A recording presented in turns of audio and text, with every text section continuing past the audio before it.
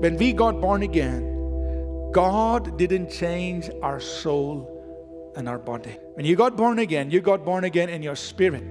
You became a new creation in your spirit. You were brought into Christ in your spirit.